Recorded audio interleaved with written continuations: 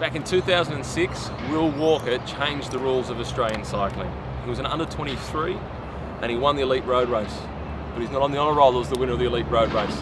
Going to find out what he thinks about that, but also 2014 when he rode the national championships, he nearly died because of tachycardia. Let's go and catch up with Will Walker.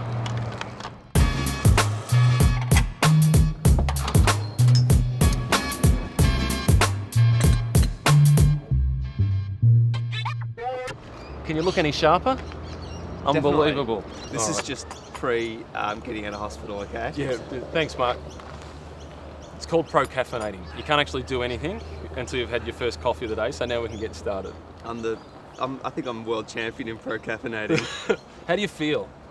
Right now, I just got out of hospital a few days ago. I've had a bit of a tough time with my heart. I've had multiple ablations, multiple shocks from the defibrillator.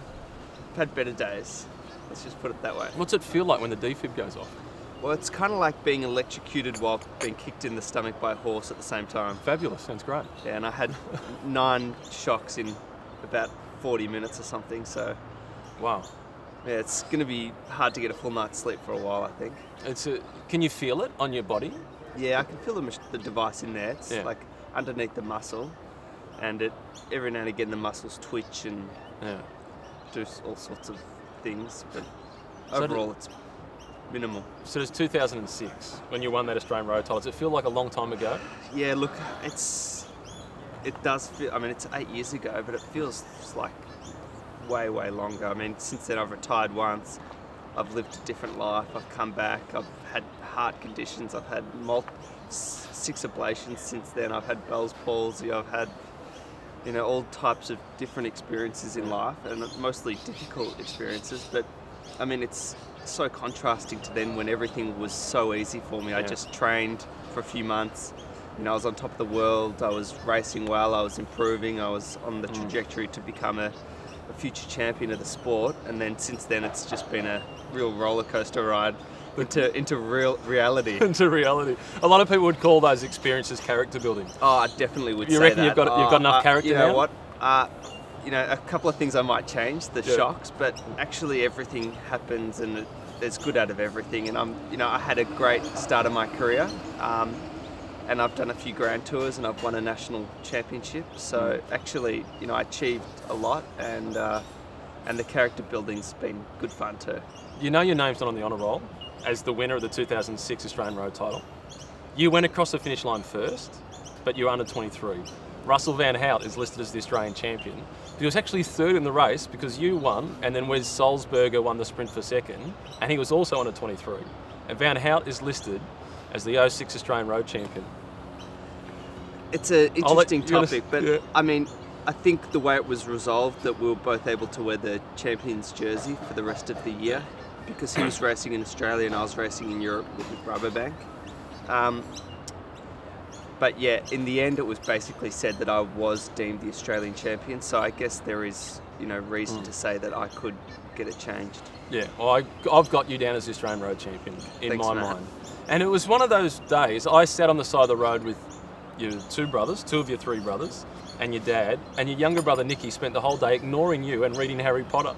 He wasn't interested in his brother winning the Australian road title. Yeah, actually he never liked cycling really. I mean, he was super But he did talented. go to a Junior World Championships for Australia. Yeah, I think he was the best out of all of us, but he was always interested in other things, in learning and reading and... Yeah, and learning, that's a good one to be interested in. And then Johnny became a cult figure at the Tour of Spain because the name Johnny Walker, he called himself Blue Label, and the Spanish just loved him.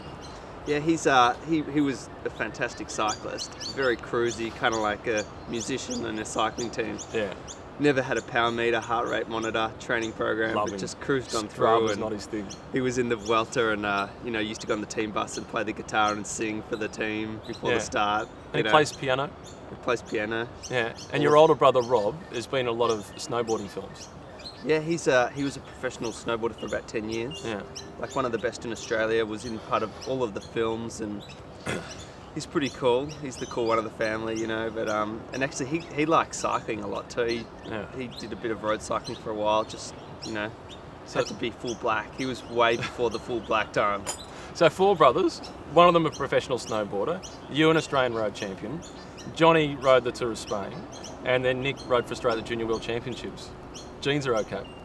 Yeah, the genes are okay, and it just turns out that, you know, I sort of ended up with a heart condition, ARVC, which could be through genetics, so we might not be that good in the end. Now we're all trying to use our brains a little bit more, and we're all studying, so that's good. No one plays sport at all, so it's been a bit of a turnaround. Okay, so let's go back to 2006. What was it like when you went across the finish line and you won, and then standing on the podium? That was a special year. I mean, I remember I was in Adelaide. I was in the hotel with Salzburger at the time. Yeah. And I was just in a new phase of life. I was so cocky. It was terrible to be around. I was really into myself, and that self-belief was just what made me. I remember I got second at the Worlds, and I just really thought, how could I lose an under-23 Road Championships after being second in the Worlds? And I was second the 2 previous years. But so basically, I was just so confident. I was so cocky that I just knew I had to win, and I was doing a lot of mirror time, and I was really focusing on. I had imagined the finish. You so sound many like Arnold times. Schwarzenegger in Pumping Iron. Exactly like Arnold Schwarzenegger. For a few months, I was just really using similar strategies to, you know, visualize the race and psych out the winning. others. And psych out the others, and in the end, I just had to step up and win the whole day to win the under-23 Road Champs. But at the time, I just believed I could do it. So. So where's that title sit? Because for me, the Australian Championships, that green and gold jersey, there's something really special about that. What was it for you? Well, I think it's, you never really know the outcome. I mean, these days now on Buninyong, we kind of know that Simon Gerrans is going to be up there, and it's a little bit different than it used to be. So in those days, it was really exciting racing. You had to try and read the race. You didn't know what was going to happen. Breakaways could form. There were crashes. It was one of the better races of the year. And the fact that you get to wear the jersey for the rest of the year, I mean, that pretty much trumps everything in cycling. I mean, it's not as good as wearing the yellow jersey at the Tour de France, but it's pretty good. It's up there. As an Australian cyclist, the yellow jersey, all the jerseys from the Grand Tours, the rainbow jersey, then the National Champions jersey, surely. It's in that order. Yeah, I mean, are there any other jerseys? No. Well, what would you rather have won? The Australian title or the Tour Down Under? Well, I mean, when I raced the Tour Down Under, it wasn't, well, I got 4th one year and it wasn't World Tour, and I got the Best Young Riders jersey, but I guess if it was a World Tour, I'd rather win the Tour Down Under, but only just. I mean, there's something special about the Australian Championship jersey, and even thinking about it again, potentially I'd rather just be Australian champion. It's something you get to say for the rest of your life, and it's pretty special. 2014, you're on the start line again, and you get into the breakaway, and then you had a bout of tachycardia, potentially going to die. Instead of drawing attention to yourself and actually getting help, you went and hid behind a car. What were you thinking? Well, I mean, there's two trains of thoughts there, and in the heat of the moment, you know, you just, once you're a racer, you're a racer, and once I get on a bike, I'd do anything to try and win. Yeah. I mean, it's not a very good feature, but basically, you know, I was in tachycardia, so I was doing 270 beats a minute, so the actual brain function's not particularly good. Yeah. And my first, I guess it was combined with the fact that I wanted to find shelter to try and reduce my core temperature. So that's one reason for sort of ducking behind a car. But I think there was a chance that I thought it would just sort of calm down behind a car, getting off the bike, and that, you know, I could potentially look at, you know, what went wrong and maybe continue to race. And I think that's just the initial thoughts. When you're a cyclist, you want to ride your bike and you just love it. So, I mean, I was protecting them, you know, just because it's, you know, such a beautiful thing to do, racing different countries, and I was excited about the year, and especially racing in some countries I'd not been to before, so, you know. Amazing decision. We make mistakes, don't we, in life? That was a crazy decision. We were lucky we didn't lose you. What about the coffee? How's that go with the heart? Coffee's okay, like I try to be one coffee a day.